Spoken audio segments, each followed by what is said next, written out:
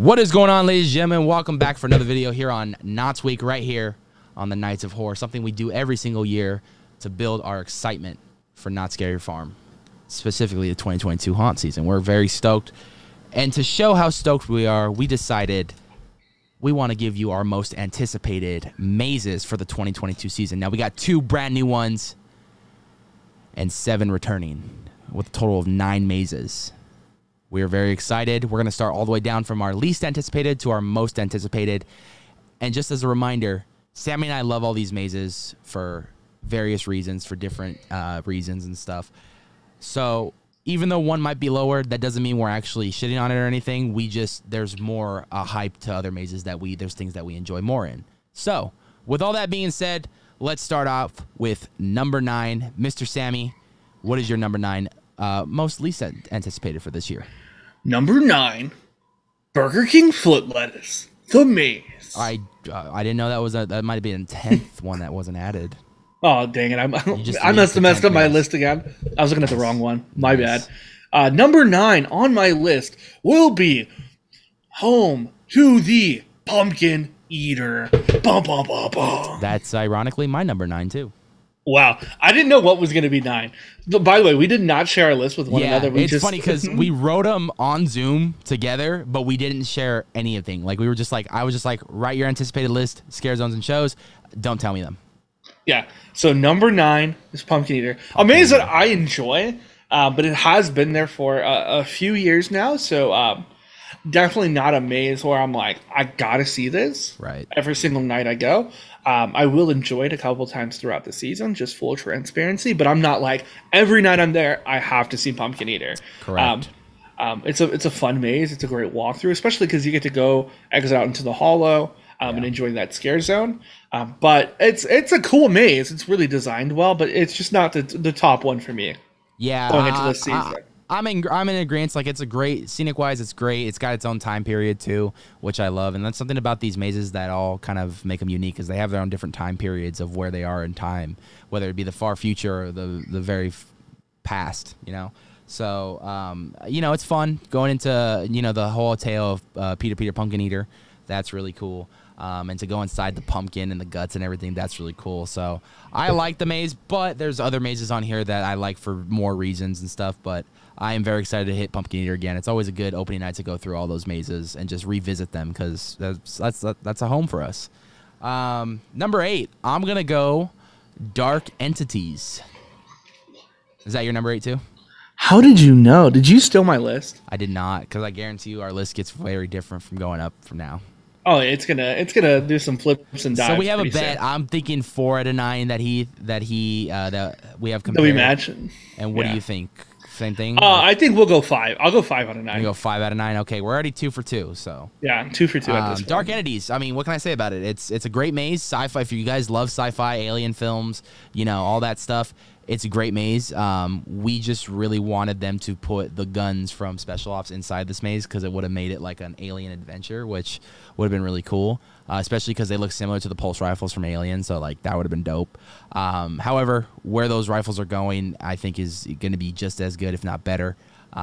So I'm excited to go through Dark Entity again. I'm excited to go through space again and see all the aliens and the contamination of the ship and stuff. So that's just me. Yeah, and I love Dark Entities, especially because generally it has a really low line. Yeah. Every time I've gone through it. So it does provide for the best scares, because a lot of the times Tony and I will just be by ourselves in that maze. Yeah. Or there'll be a lot of space between us. And so instead of being conga lined through that maze, you're able to get each and every scare, which is super awesome. As well as if I'm leading the way, we might get lost in the maze. It's happened a few times already. Where I've accidentally made a turn when I wasn't supposed to. So, and if Tony's leading the maze, it gives me an enjoyable time, because there will be parts of that maze that Tony gets a little scared at. And so I enjoy it. The POVs, so yeah, so I have a good time in that maze. But number 7 on my list might be where it goes a little different. Is Dark Ride. Yep, it went different.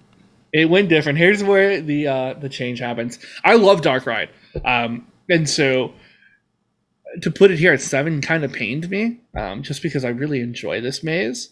But this is another maze that has had its time with Not Scary Farm, and I'm looking forward to seeing what the future holds. But it's a maze. It's a good time. I always have a good time. I love the idea behind it of going through an abandoned dark ride and then seeing the different inhabitants of that dark ride is always a good time. But this one's also coming to the end of its time, so I'm anticipating either this year or next year it will be leaving. But I'll enjoy the walkthrough when we do go through it. For sure. My number 7, Waxworks. Wow. Yeah, I love Waxworks. It's a great maze. This is going on its 3rd year at the event. So it's a great maze. Love it. There's just that one, and I can't really say it. Like, I don't know how to say it. Like, I don't know what's missing, but there is something that I've always noticed since I've gone through there that is missing, and I feel like if they were to add a thing or something, like, it would for some reason complete it. I don't know. I don't know what exactly is missing, but I just have that feeling that something is missing. So yeah, Waxworks is always a fun time though. Great scares. I love going through all the museum scenes because I love wax museums. I went to a lot of them growing up, especially the old one right down the street from Knott's, Movie Line Wax Museum. That was one of my favorite wax museums growing up. So it kind of gives me those vibes and gives me those kind of memories, but in a horror shaped way. Number 6, I'm going to go The Depths. We matched up. That's 3. 3 for 3. Or 3 for 4. 3 for 4. Yeah. Oh, I'll go. I'll share my commentary on this one. Yeah. I love The Depths. It's another maze that I really enjoy. I really like the concept, especially when it's running at its full capabilities, when you get to go through the little pre-show and all of that cool stuff. Like, those are really cool scenes, but most of the time you're going through, they're just trying to get you through as quick as possible, especially on busy nights. So you don't always get to see the entirety of the scope of this maze, which kind of makes it a little bit lower on my list because of that. But I love the cookbook room. If you know, you know. I love the undersea. I like sharks and mermaids and all the fun stuff that you find in there. But just, as we've been saying, there's a few other ones that just couldn't crack the top 5 just yet. Yeah, Depths for me is always been one of my favorites. I mean, I'm a huge fan of like underwater movies and stuff with like mythological creatures. And Depths really captures that when they're supposed to be like underwater miners, but then you find out there's like a whole underwater like all these creatures and stuff, which is really cool. And you get to even see Davy Jones himself, which gives me Pirates of the Caribbean vibes every time. But the giant octopus is a really cool effect. The cookbook room with under the lasers in the water and stuff, that's one of my favorites. To see those scares are really good. And just scenically, it is beautiful. I think the only thing that does kind of put it low on this list is, like Sammy said, a lot of the times we go through it on busy nights, it's really conga line-ish, and you sometimes just stop in one area for like a good couple of minutes. I've done that a lot in the past. So I'm hoping that we have a kind of control on the line, so we'll see. But number 5, Dark Ride. Ooh, okay. Dark Ride for me is something that, if you've gone to theme parks all your life, it gives you kind of that fear of like, what if an abandoned dark ride was taken over by evil carnies and they were luring people in just to kill them? And to see how cheesy and everything that is, because it's supposed to look like that, is really good. I think the designers did an amazing job capturing that like carnival dark ride feel and stuff. And then as you progress throughout the maze, you start seeing all the people that have taken over or like, are trying to kill you throughout the maze, leading to your grand room in Clown Hell. I mean, I've said this a million times, and Sammy probably agrees with me. I just would love to have a night where I can just play in there and just go down the slide, fucking jump all over the stage. I mean, it just looks so fun to play in there. And just to scare, it'd be a lot of fun to do that for a night. But yeah, Dark Ride is something that I really like. It should be approaching a farewell year pretty soon. I wouldn't say this year. I don't know what's going to be the farewell mazes this year, but pretty soon it should be approaching a farewell year. So I kind of want to enjoy it as much as I can. Yeah, number 5 on my list is Waxworks. As Tony mentioned, my one critique is that it's kind of not always at full capacity, and I think that's why it feels like something is missing in there. Because because like there's a lot of great opportunities in there. There's some like great drop scares, like where they drop a picture and there should be someone behind there, or like if you're pressing the buttons in there, because there's like different little Easter eggs that you can do in there. But sometimes it's just because it's so packed, you don't get to enjoy the entirety of it. So I kind of wish we could do that, like with a little spotlight in that one room. But I really enjoy this maze. It's really creepy. The detail on it is amazing. And like there's like that one scene with the mirror where it's like I'll stop the world and melt with you. Every time I see that, I'm like, oh, this is sick. You know, the little details in it that just really get me hyped up to go with it. And then like the year it came out back in 2019, my first year back to Haunt was super sick. And if it didn't open with Origins, probably would have been my favorite maze that year. So I enjoy Waxworks, and it just cracks that top 5 this year. Number 4. What you got? Number 4. What do I have? Ooh, this is gonna be a controversial take. Number 4 on my list is Grimoire. Because I put that at number 4 too.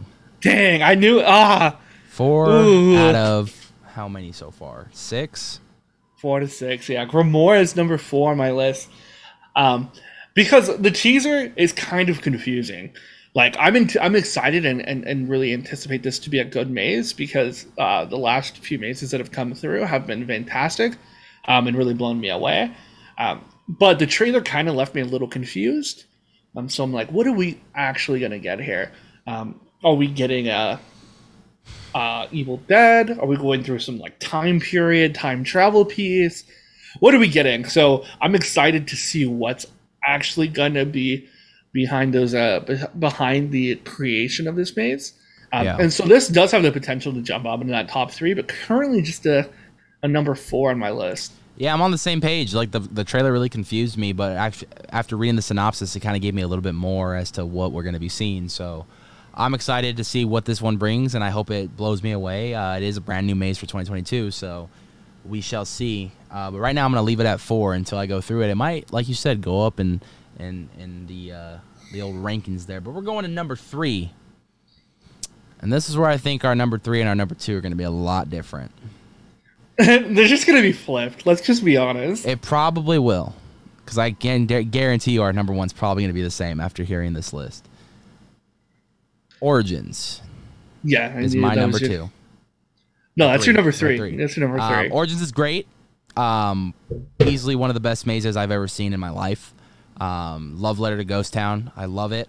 And I love seeing all the little miniature set pieces they built based off the big set pieces in actual, in Calico and stuff. So that's really cool to see a lot of the most iconic characters over the years who have come and gone in Ghost Town is really cool. So this maze, in my eyes, like I said, is one of the greatest mazes ever made. Ever. So there's nothing that's ever going to change my mind on that, unless they go all out with another maze this year that is just unbelievable, but we'll see what happens. Yeah, number 3 on my list, if you can do some math, you might be able to figure this one out, is actually going to be Mesmer. I really enjoyed it. Not as much as I enjoyed number 2 on my list, but really enjoyed this maze. A really fun walkthrough, especially after the season, and we got to watch the Lights on Tour by Sharp Productions. That's who I was looking for. I could picture their little like tape thing intro into it, but Sharp Productions walkthrough with the lights on was super sick. Made me want to go through the red door and see the wonders behind there, as well as like I'm really hoping I can get a walkthrough where they're actually doing the little pre-show thing, because I know that they were doing that last year on like the opening night, but then it got scrapped because it was holding the lineup. So maybe, fingers crossed, they'll do it again for opening night this year. We'll be able to see the wonders of that pre-show. But I mean, overall, this maze is super cool. It's a really cool concept, especially with the trailer kind of conveying it. But it really does not do justice to the actual beauty of that maze, and just the little caveats of the story. Like if you can really just stand there and take it all in. There's a lot going on, and it's really cool. Yeah. All these little different creatures and rooms, and the way that they're showing, people's lust for being bigger and better than they were previously is super cool. So I'm really excited to go through Mesmer again. But now on to number 2. I mean, because, we're already on the topic of Mesmer, I think it's only fitting that I finish off with Mesmer. Go finish it. Mesmer, number 2. I mean, I was blown away when I walked through this last year. I really was. We were just coming back from COVID, so I didn't know if this maze was going to be as good as the other ones or not. Maybe they kind of threw something together real quick. But boy, was I wrong. This was easily like the best way I could compare it, and it just sounds funny, but like from what I've seen in movies and whatnot, this is like taking acid without taking acid. Like that's what it looked like to me from what I've seen in movies and whatnot. That's what it looked like. I mean, the guy who designed this was on drugs, because there's no way you just design all this and then you had to really dive deep in something like Alice in Wonderland lore or something, because this maze was just phenomenally beautiful and just weird in every way possible. And they really showed off a lot of new effects that I had never even seen. So that was a lot of fun. They brought some returning effects that people have used over the years that are very effective. And just the giant monkey character at the end that was like an animatronic, that was so cool to look at. Like, you looked that thing in the eyes and it looked like if you were looking at Mara in the eyes from Indiana Jones and the Forbidden Temple or something like that. But nonetheless, Mesmer was just mind-blowing, and it was a great experience, and I can't wait to go back through it again. All right, so number 2 on my list is, as Tony said, probably one of the best mazes either of us have ever gone through, and that is Origins. The amount of detail in that maze is unreal. Every time I walk through that maze, I do see something different and something new, which is so cool to be able to walk through it and get a different experience nearly every time. And fingers crossed this is on the lights on tour opportunity, because I really want to be able to walk through it, especially with someone who may be a subject matter expert on it, to get a full grasp of what's going on in there, because there's just so many little nuggets and Easter eggs that you may not catch every time, especially on a busy night.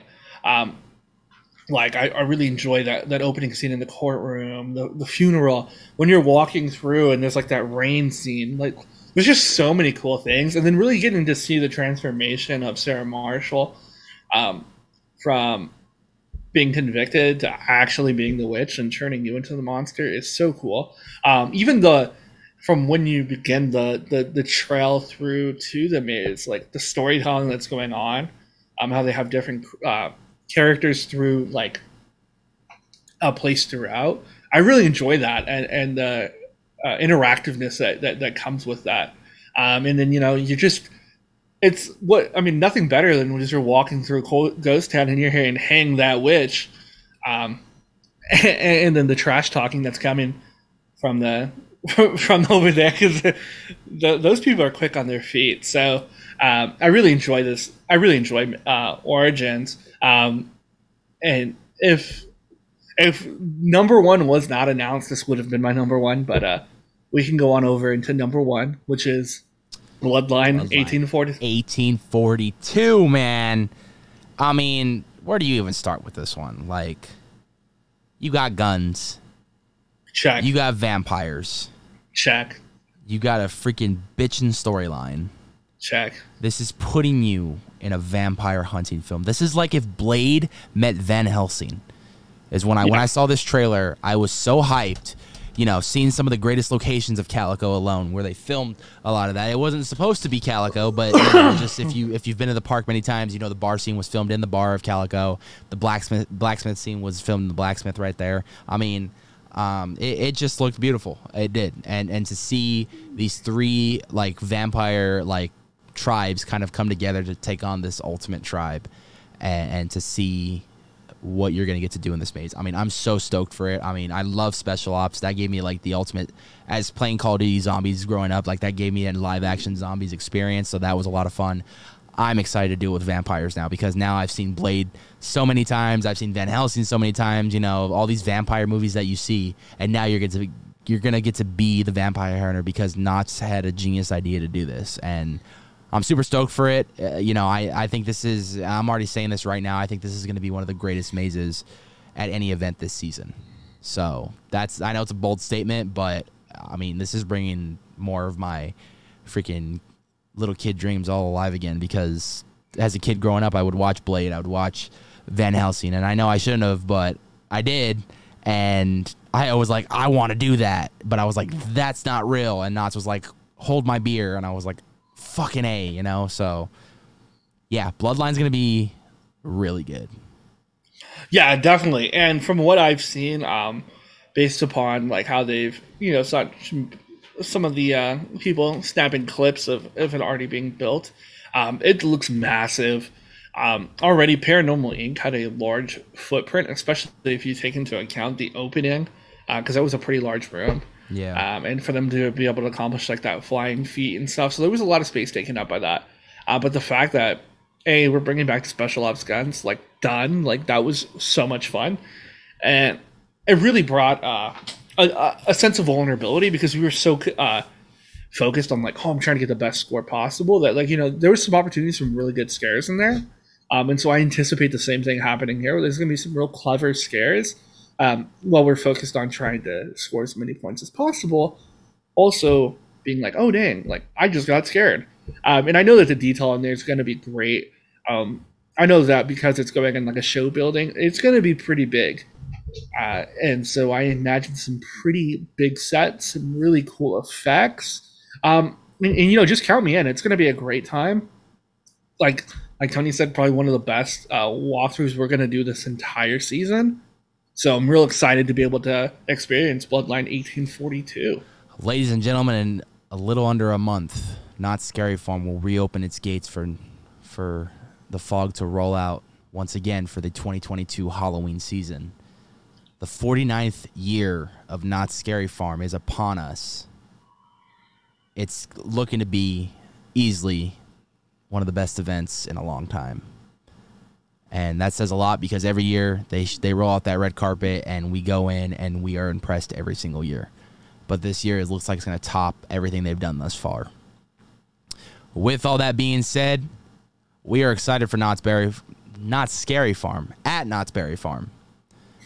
And we look forward to going back home. We look forward to seeing all of our friends do what they do best. And we look forward to hearing the screams and smelling that fog again. So, if you guys are new to the channel, hit that subscribe button with the bell notification to be aware every time I put up a video. Leave a like on this video if you guys really thought it was awesome. It helps via the algorithm to share it out with other people so they can compare lists with us as well. And leave some comments down below of what your most anticipated lists are for this season at Knott's Scary Farm 2022. I'm your host, Anthony. I'm Sam. We are the Knights of Horror, and we'll see you in the fog. Peace. Feeling the love.